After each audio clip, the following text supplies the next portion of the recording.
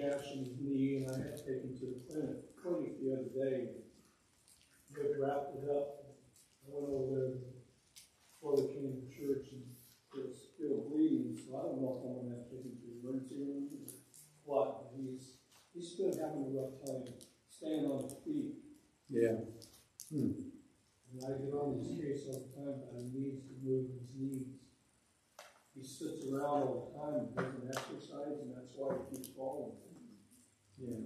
But I'd like everybody to continue to pray for him, because he needs it. Yeah. Well, let's go ahead and pray for Tim now. Lord, we lift him to you. You know the situation, Lord. You know what's what.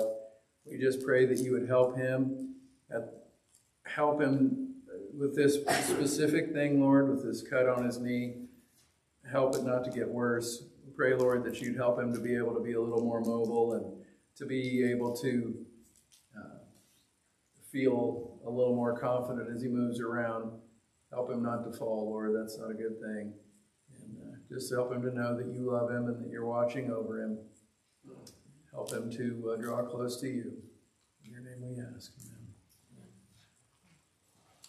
Amen. Okay, we are in chapter 10 tonight of Proverbs. It's on 997 if you want to look in your pew Bible. How many of you have ever heard that life expectancy for people used to be a lot lower, a lot shorter than it is now? You've heard that?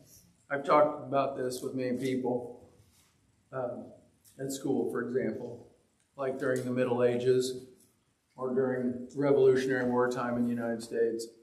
And you can look and see statistics that like life expectancy might be around 40. And we think, it's just really so different than now. I've had a lot of conversations with people that think that must mean there's just nobody around that's 50 or 60 or 70 or 80 or 90 or 100. But that's not the case. It turns out that there still were all those people. Ben Franklin lived to be 80s, I think, late 80s. A lot of people did.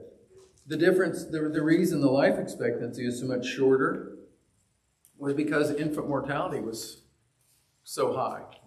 They had a lot of babies, and a lot of those babies died, a lot more than now. And so the averages get pulled down. It wasn't that people that survived to adulthood were dying at a younger age. It's just a math kind of thing. It's not a trick. It's just a factor of the math. There's another math thing. Air travel, airplanes, undeniably safer statistically than driving in a car. Yet how many people do you know?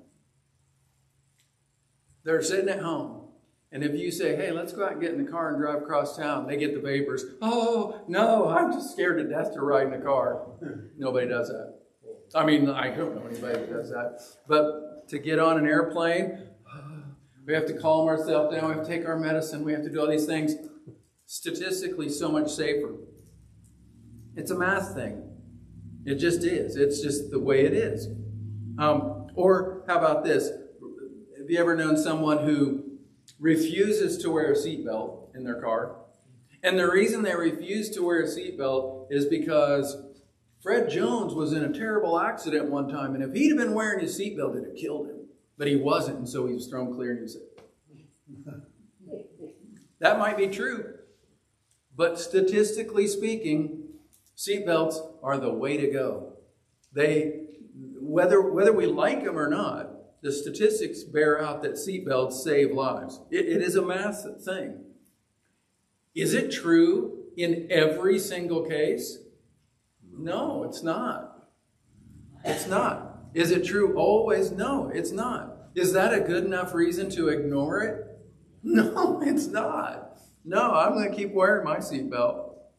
Now, we finished the first section of Proverbs. The first 9 chapters is one section. And now we're into chapter 10. We start a new section. And it is organized and written altogether differently than the first section. We'll try to see some organization and draw some conclusions about the major themes. But a lot of this is the kind of thing that seems really pretty obvious of what it's getting at. And also, the vast majority of this section contains these short statements that are not unlike that math thing I mentioned. They're things that are generally true. They're not promises akin to Jesus saying, if I go away, I will come again. We don't think that's like probably true. No, that is true. That is what's going to happen. The prophecies of Jesus, we take them to the bank. The things that Daniel said, we believe them. There are some things in the scriptures that are like that. But there are proverbs that are not like that. Not entirely. They show us, these proverbs show us the way the world generally works. And wisdom is shown as a realization of that. And a learning to function within that it usually works this way. I can look at the Proverbs and I can see that these things generally happen like this. It would be wise of me to get in line with the way things generally happen. But they're not promises. They're not promises. We need to remember that. All right, so section 2 of the book is chapters 10 through 15. And it's really a collection of these sentence proverbs. And the overwhelming characteristic of this section is contrast. The way it's laid out, it's all about contrast. We might wonder why or how, like commentators or people that like Bible scholars, how they see these divisions in the book. Like, how do they know it's from 10 to 15? Well, the first 9 chapters, and you'll be able to see this a lot more clearly after we look at this chapter. This chapter is way different than any of the first 9. The first 9, you could see week by week, they kind of were similar in the way they were written, the way they worked. This is going to be way different. So this one's an easy one. But like, how do they know it ends in 15? Well, you can look in your Bible, you won't really see that. But here's a couple of reasons. One is a lot more obvious than the other. And that's the first part I just mentioned, that the first 9 chapters super kind of go as a unit. They're really different in the way this one is. They didn't have that line after line after line of just proverbs. And this does. That's obvious. Here's a less obvious one. I would never have noticed this myself if I hadn't read it in the commentary. In this second section, 10 through 15, there are 375 proverbs. 375. The Hebrew language has ties to numerology, number stuff. Okay? And in the Hebrew language, each letter has a numerical equivalent. The letters in Solomon's name, what do you suppose they add up to? 375. 375. And so the commentators say then that that's too much to be a coincidence. And so the editor, the person that collected all these proverbs, because we've already said one person didn't just write all this book. They did that on purpose to kind of connect it to Solomon and give it some unity. I kind of like the idea that the people that are writing the Bible are trying to get God's truth, yes, but they're also trying to be like creative, even artistic in doing it. They're writers. They're trying to come up with literature. Secondary to God's purposes, yes, but still there. That's okay. So that's really cool, I think. Now, as we look into chapter 10, it really goes into you might say in a way, the first 13 verses of chapter 11. There's a whole bunch of these contrasts that are righteous and wicked. Contrast between righteous and wicked. And this kind of shows us the importance of having those, like right at the beginning of the section, kind of shows the importance of like ethical concerns. Like, it might be good if you were careful with money, but it's more important if you got the difference between righteousness and wickedness down. So it's like a prioritizing kind of thing. All right? There is a general outline to chapter 10, though I kind of have a feeling that the outlines in the rest of the book might be a lot less clear than the ones we've been looking at, the first 9 chapters. So in the first 5 verses of chapter 10, verse 1 through 5, that's the prologue. And it's wise and foolish sons and the watching God. Wise and foolish sons and the watching God. Yahweh, the Lord God. Okay, verses 6 through 21 is the middle section, and that is blessing and the life of the community.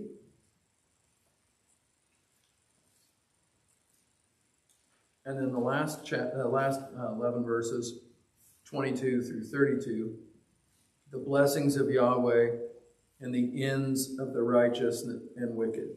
The blessing of Yahweh and the ends of the righteous and wicked. How they end up. Now, I don't want to insult anyone or tell you something that you all clearly know, but just so that we all know, Yahweh, which we usually write Y-A-H-W-E-H, in Hebrew wouldn't have the vowels, so sometimes we see just Y-H-W-H. That is the name that God told Moses when Moses said, well, when I go down there to Egypt and you told me to go, what am I going to say your name is? And he said, I am that I am. That's Yahweh. That's the translation of it. Okay? And they don't do vowels. They don't put the vowels in it in the Hebrew because it's too sacred. They don't say it out loud. In your Old Testament, if you see the word Lord and it's all capitals, that's Yahweh. That's how they've translated it. Okay? Okay, so when we look at the first 5 verses of chapter 10, the Proverbs of Solomon, a wise son makes a glad father, but a foolish son is the grief of his mother. Treasures of wickedness profit nothing, but righteousness delivers from death. The Lord will not allow the righteous soul to famish, but he casts away the desire of the wicked. He who has a slack hand becomes poor, but the hand of the diligent makes rich. He who gathers in summer is a wise son. He who sleeps in harvest is a son who causes shame. So at first glance, it might seem like this is a lot like those other ones that we've done already. It seems familiar. You have a father speaking to a son. And yeah, there's an air of that. But it's different. At least in one regard, it's not like a dialogue. And the first part was, you had a lot of dialogue, listen, my son, kinds of things. It doesn't have that.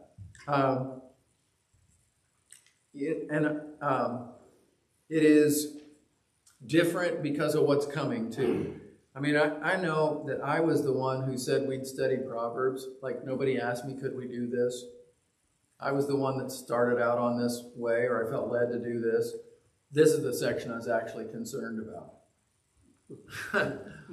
You might wonder why. It's like, well, I read this, it's so easy to understand, Pastor. Why would you be concerned about this? Because it's so easy to understand. If it's like super obvious and you read it and you're like, okay, now what? I mean, it might take me 3 minutes to read the chapter to you, but then, like, I wouldn't be doing my job if we got out at 6:20. So, like, there has to be more to it than that.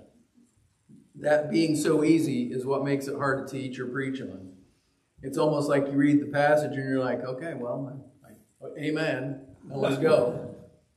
But we'll see, we'll dig into it a little more and see if there's more that we can learn.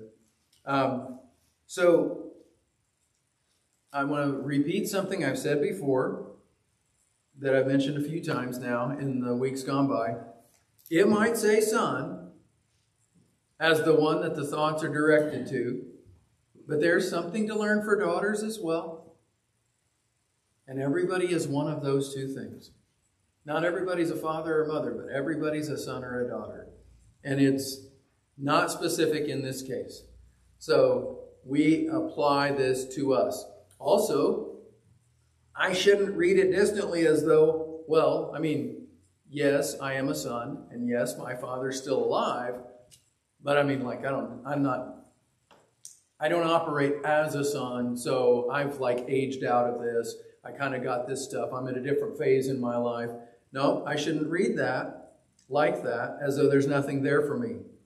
I really don't think there is any passage in Scripture, any passage of the Bible, where I can afford to quickly read it and pass on and think, well, I got that. Yeah, I got this. No, I mean, maybe you do, but I don't think I can do that.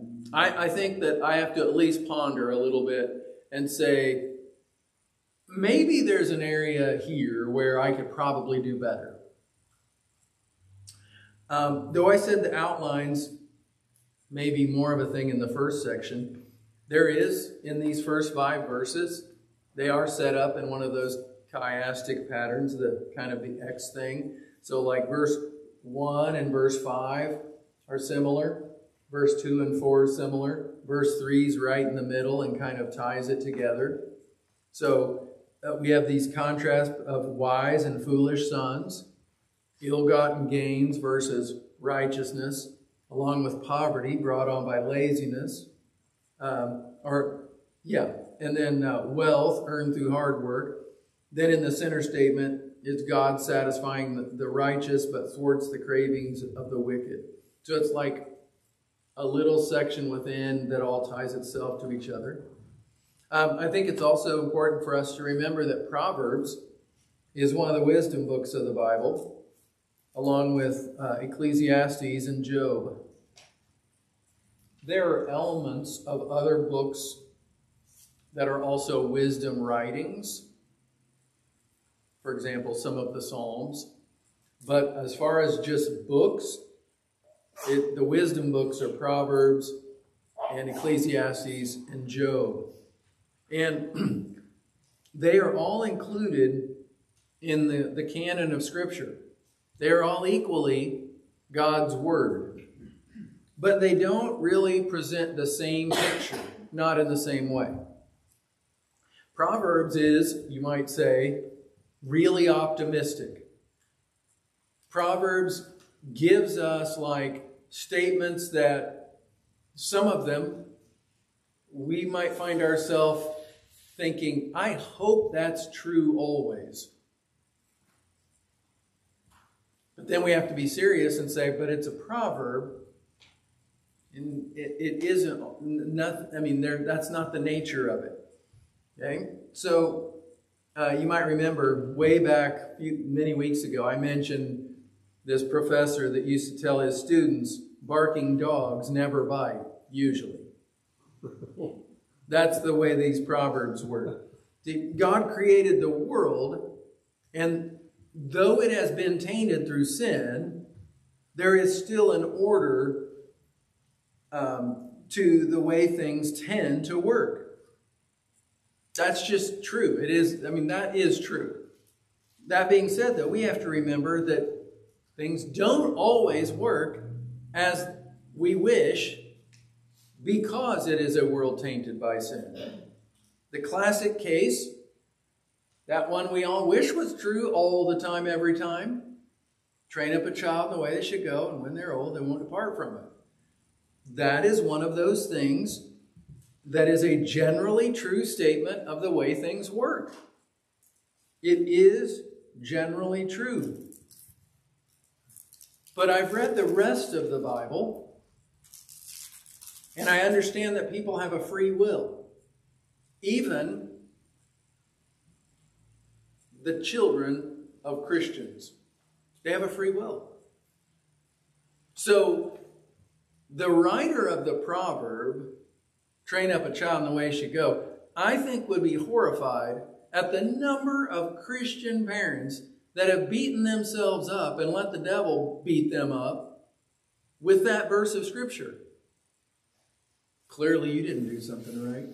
Clearly you didn't raise them the way they should go. If they did, they wouldn't be doing this.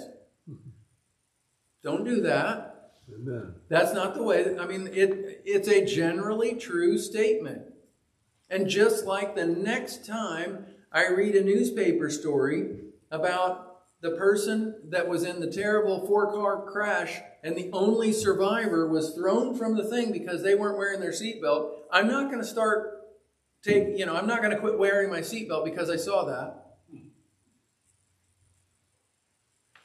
I still think that raising kids according to the dictates of Scripture and in the fear and admonition of the Lord is the way to do it. It is the way, no matter what else happens, it is its own reward to do that. So, the Proverbs are these generally true things. It's that math thing. Just because you can point to a case that seems not to have worked out that way, that would be foolish to use that as a reason why to start going the other way. I'm still going to wear seatbelts. I'm not going to start smoking, even if I see the person in the paper that just turned 102 and Granny, what's your secret, Granny? Well, she smoked 4 packs of cigarettes a day for the last 75 years. Okay. Okay. Sure. I don't doubt the veracity of the story. I don't think that's what's kept her alive. But even if it did, it would be foolish of me to think, I need to add to my life too. So I need a nicotine habit, I guess. No, that's dumb. You shouldn't do that. So in contrast to this really optimistic view of Proverbs, we have in the canon of Scripture, one of the wisdom books, we have Job. Job's a wisdom book too. Job isn't like that at all. Job is all about how things don't really work out a lot of the times the way they should. Job's a guy, he's doing everything he's supposed to be doing. And then it all goes away. And he's left sitting on the ash heap with a broken piece of pottery scraping his boils. And his friends come and say, Job, we actually read the book of Proverbs. And if you had done this, then this would have happened. And if you hadn't done that, then this would never have happened. And they use those sorts of proverbs as a way of beating him and saying, see, you didn't do what you were supposed to do. But Job's the other end of the spectrum. The book of Job is the other end of the spectrum. So we have to see, and Ecclesiastes is a little bit like Job too. So when we want to look at a realistic view of the world, and I am not saying Proverbs is not realistic. I'm just saying it's a different way of looking at things. Okay? When we want to see things correctly and accurately, I think a telescopic view of Scripture might be more helpful than a microscopic view of Scripture, where I take one verse and I'm pinning everything on this one verse. If I pin everything on this one verse, then I don't have to worry about all the things that don't really support what I make of this one verse. That's not a way to read. That's not a way to read Scripture. That's one reason we come to church, so that we can kind of get the fuller picture. Because left to our own, we come up with some questionable interpretations of things. We do it with other things too. Things happen, and your friend might tell you, well, I've been thinking about this a lot, and I think this is what's going on. And you think to yourself, no. You think that because you're in a world of hurt now, but that's not the way things are. We need other people to help us, and we need Scripture to help us, and we need church to kind of draw us out of that. Okay, so back to chapter 10 here. Verse 1, we see this statement about a wise son. I feel like we live in a world that wants to see everything like as an isolated case and wants no connection between my actions and anybody else. What I do has got nothing to do with you, kind of a thing. I think a lot of kids tend to think that way. They think their parents are silly or worse for placing too much personal emphasis on the son or the daughter's behavior as though it matters to them as the parent. This is my life. It's got nothing to do with you, kind of thing. Well, the writer of the Proverbs didn't feel that way. In fact, in many Middle Eastern societies, and I think it's this way still in many Middle Eastern societies, I find it really fascinating. The father is known as the father of the oldest son. So, following that way of thinking, I would be referred to as Russell Abu Isaac. Well, now that puts a little different slant on things. If I'm going to be known, if every time somebody addresses me, they're bringing up my oldest son, well, I kind of have a vested interest in him not being a fool. I mean, it kind of matters to me. That's why it says the wise son brings, or a foolish son brings shame. That's what he's talking about. It brings real shame. And so this chapter, another little kind of tying together, beginning and ending. At the beginning, we got this thing about the wise son. Later, almost at the end, we have a thing about a wise messenger, or a lazy messenger. That'll be in verse 26. We'll come back to that. Since this chapter is the beginning of this second major section of the book, it takes themes from the first section and it places them like in a new setting. Now it's really less oriented toward parents and more toward community at large. So if we look over the whole chapter, we see these series of contrasts that are the major themes. And there's 5 of them. The first one is laziness versus diligence. Laziness versus diligence. The second one is shame versus honor. Shame versus honor. The third is poverty versus wealth. Poverty versus wealth. Fourth one is wise speech versus destructive speech. Wise speech versus destructive speech. And the last one, righteousness versus wickedness. And always showing these contrasts. Okay, so now... What was the last one? I'm sorry. No problem. Righteousness versus wickedness. I don't remember that shorthand. Yeah. Yeah, I mean, feel free to ask if I end up going too fast. All right, so now we're into this section of like bam, bam, bam, one line at a time. So I'm just going to kind of read a line and then a thought about it. Verse 6, blessings are on the head of the righteous, but violence covers the mouth of the wicked. Have you ever noticed that some people are just surrounded by drama constantly? In most cases, the lives of the committed followers of Christ would not make for good TV because there's not nearly enough drama going on about it. I'm probably not the only person that has turned the channel. I don't watch TV hardly ever, not broadcast TV. Turn the channel, though, sometimes and see, like, Dr. Phil, Maury, any of those. And you're like, where did they find these people? But then, like, I lived long enough and I realized, oh, well, they weren't that hard to find. Some of them live around here. 7, the memory of the righteous is blessed, but the name of the wicked will rot. You ever think about, like, what people might say or think about you when you're gone? I personally want to live in such a way that when people do remember me, it evokes happy memories and good feelings. Those who care nothing for God, the wicked, they're memorable for different reasons. And I think that part of what might be insinuated by this verse here is that we just like try to forget them. We put them out of our minds. Having been a teacher, I've dealt with groups of people for 38 years in a row. And the one, in a sad sort of way, given year, the one that caused me to pay attention to them the most is usually the one I try to forget as soon as I had one girl, I rarely think of her, and I never think of her pleasantly.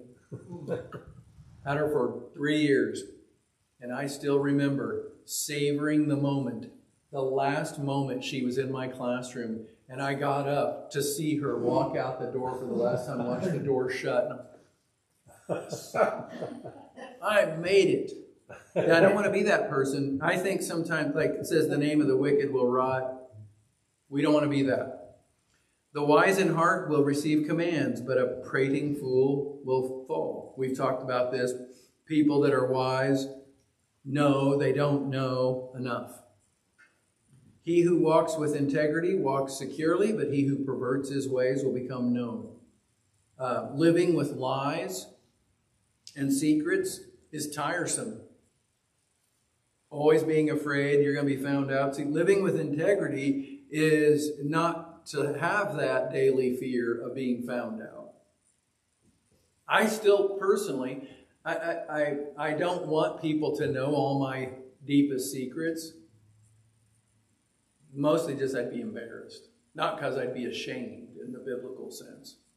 But like some people don't want you to know because there's real shame involved. 10, he who winks with the eye causes trouble, but a prating fool will fall. The mouth of the righteous is a well of life, but violence covers the mouth of the wicked. The winking with the eye, it meant something to them. You know, some sort of like gesture that means, you know, they mean something bad by it. The other part, you know, I mean, some people live by, or some people bring violence by running their mouth. They don't know when to shut up. They got to say one more thing. They got to have the last word, and then it brings problems. Hatred stirs up strife, but love covers all sins. I think this one's a really Jesus-flavored proverb. When we return ill feeling for ill feeling, let alone hatred for hatred, that keeps stuff stirred up. Strife is perpetuated. If we want to calm things down, we learn to respond in love. Wisdom is found on the lips of him who has understanding, but a rod is for the back of him who's devoid of understanding. Okay, I'm getting nervous. I'm not going to finish in time, but I'm going to tell you this story. I used to tell my kids this, my students, this story at an appropriate time. I would say, when I was a kid, my dad had hunting dogs, beagles. They weren't pets. I couldn't play with them, but I did get to take care of them. That was one of those things. But we usually had 4 of them at once. These beagles were highly trained by my dad. That's a whole different story. But they had this pen out in the back corner of the yard. And beagles are quiet until they're not. And then they're really not. And when one of them gets going, they all get going. And if they get a little whiff of a rabbit, that's when they get going. It just goes on. So my dad would say to me, we'd be sitting and watch TV or something. Dad'd say, go out and get them dogs quiet. So here's what I tell my kids. I would go to the back door of the garage and open the door and step out and say, hey! And if that did it, I shut the door and went and sat down. But sometimes that wasn't enough. And so I'd go a little closer, about halfway, and I'd yell louder. If that did it, I turned around and came back. If that didn't do it, then I'd go up and like kick the cage, kick the pin, and really get on them. If that did it, I turned around and came back. If that didn't do it, I went in the cage after finding a stick. My kids were all like, yes, I did. Yes, I did. They didn't need the stick. It didn't have to be that way. Where's the verse here? Wisdom is found on the lips of him who has understanding, but a rod is for the back of him who is devoid of understanding. See, some people are like that. You can't just tell them. You can't just, they're not go-along people. So they get that. Wise people store up knowledge, but the mouth of the foolish is near destruction. Again, wise people are people who are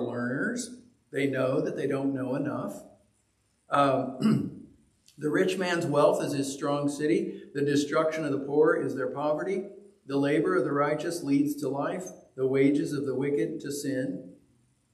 We should keep in mind a couple things as we read about wealth or poverty in Proverbs, probably Scripture as well. I think that we have very different ideas of what wealth is, and we have very different ideas of what poverty is as pertains to Scripture. So we have to maybe better understand, try to imagine what they're saying about it. For an American, no American is wealthy. Well, other Americans are. Very few Americans say I'm wealthy because it's when I have more that I'm going to be wealthy. But if we compared ourselves to those people in Haiti, well, I mean, we're all just stinking rich. Yeah. So we have to be careful with that. He who keeps instruction is in the way of life, but he who refuses correction goes astray. Whoever hides hatred has lying lips. Whoever spreads slander is a fool. In the multitude of words, sin is not lacking, but he who restrains his lips is wise. I used to tell my own children, and I try to tell myself, if you keep talking long enough, you're eventually going to say something dumb. Yeah. The tongue of the righteous is choice silver. The heart of the wicked is worth little. The lips of the righteous feed many, but fools die for lack of wisdom. A lot of the proverbs on speech are gathered in clusters like this. These 4 lines are together. The last section, going here from 22 on, is going to seem very much like what we've just been reading, but the thing that marks it different is it starts talking about the Lord, whereas none of that middle section did. The blessing of the Lord makes one rich, and he adds no sorrow with it.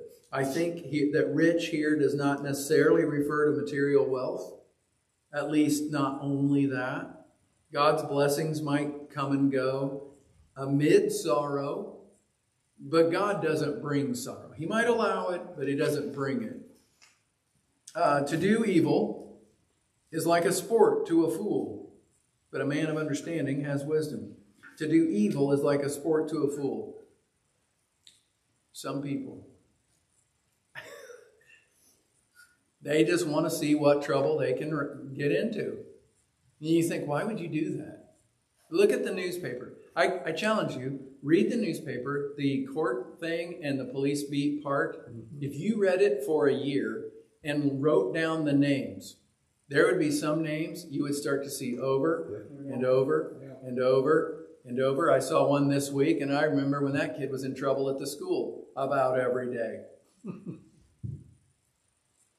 So if I had said, I don't think I had him in class, thankfully. If I'd had him in class, and if I'd have said, okay, you'd like one of the FFA, the Future Felons of America, I would have been right. Because he never learned it. And every day just likes to look out for trouble. I never said that to a kid, by the way. The fear of the wicked will come upon him, and the desire of the righteous will be granted. When the whirlwind passes by, the wicked is no more, but the righteous has an everlasting foundation, kind of like the wise man built his house upon the rock. As vinegar to the teeth and smoke to the eyes, so is the lazy man to those who send him. This is that lazy messenger. This man is being sent by people. It echoes the wise son in the first verse in a contrasting way. The lazy man is sometimes referred to as the sluggard, and really never seen in a good light, but he's also not seen as just the outright wicked person. We'll talk more about the sluggard later in Proverbs. Here, it's just regarding this messenger. And think about in a pre-electronic age, how messages are delivered. I was telling Rachel, I've been reading this book about Lord Nelson and the Battle of Trafalgar, which happened in the early 1800s. He's traveling the Atlantic Ocean and the Caribbean Sea in a sailing ship. And he's looking for other sailing ships. And he's getting messages. And you're like, wait a minute. How? You have to be able to trust the messenger to be on top of things. The lazy man is like vinegar to the teeth and smoke to the eyes to the ones that send him. If the guy's supposed to be delivering the message, it's as timely as it's going to be being hand-delivered like that. But if that guy's messing around, now it might be too late. And so that's why that's a thing. The fear of the Lord prolongs days, but the years of the wicked will be shortened. We mentioned this concept before, like adding years to your life and adding life to your years. The hope of the righteous will be gladness, but the expectation of the wicked will perish. And I can't help but see this in light of the gospel. Because what's the hope of the righteous? It's eternity with Jesus, isn't it? Mm-hmm. That'll be gladness for sure. What's the expectation of the wicked? Well, I'm gonna get to the judgment. I'm just gonna have to talk with God. Are you? They're just gonna go to hell, but it's all gonna be okay because everybody they know is gonna be there. It'll be like one big party. Mm-hmm. Or they think they don't have to worry about it at all because there isn't anything after death. So with that in mind, the hope of the righteous will be gladness. The expectation of the wicked will perish. None of those things they think is going to be the way it was. The way of the Lord is strength for the upright, but destruction will come to the workers of iniquity.